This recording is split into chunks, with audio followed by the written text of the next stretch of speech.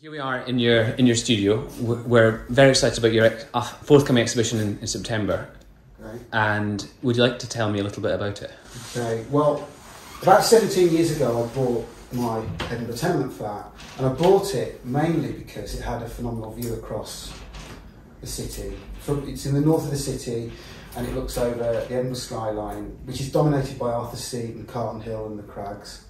And when I bought the flat, I knew that there would be a constant source of inspiration for me for works to make just from that window. And as I was making a lot of work about Edinburgh, it was just a different angle for me to look at.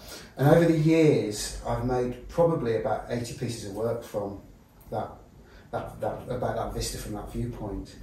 But I decided when the opportunity arose for me to have a little exhibition at the Scottish Gallery in the downstairs space, that I'd use it to make a little project and return to that subject matter again. Partly because I'm planning on moving from my flat. In actual fact, by the time this exhibition is on, I will have moved.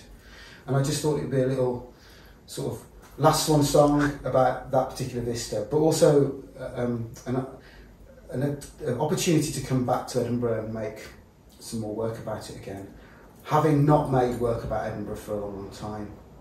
And I wanted to approach it by not just thinking about the type of weather that I've made work about before in Edinburgh, which has predominantly been the Har, and not always making nocturnal images, but making work about a different type of light and a different type of weather. Sometimes things that I've witnessed in the past but chosen not to make work about, and I've left it for a different time because it didn't feel current to what I was doing at the time.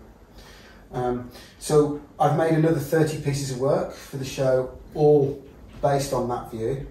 The view's really extensive, and it's right from the east, from the Hibs Stadium and the Easter Road Stadium, right the way across to the castle. But I've tended to home on the backdrop being Arthur Seat and Carton Hill, because I find that just really dramatic and really interesting.